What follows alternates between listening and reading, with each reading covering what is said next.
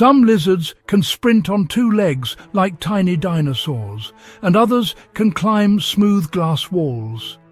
But their most jaw-dropping defense comes when a predator gets too close. Because when caught, these reptiles do the unthinkable.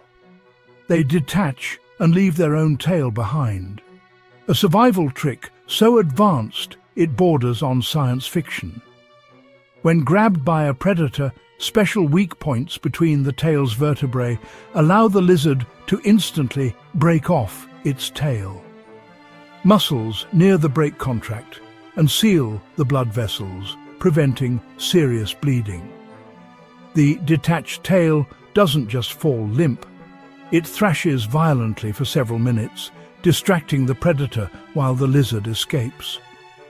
The blue-tailed skink, common wall lizard, and several species of geckos are capable of this. Scientists call this process autotomy, and it's more than just a getaway move. The lizard later regenerates a new tail made of cartilage instead of bone. Not a perfect replacement, but one that restores balance and mobility.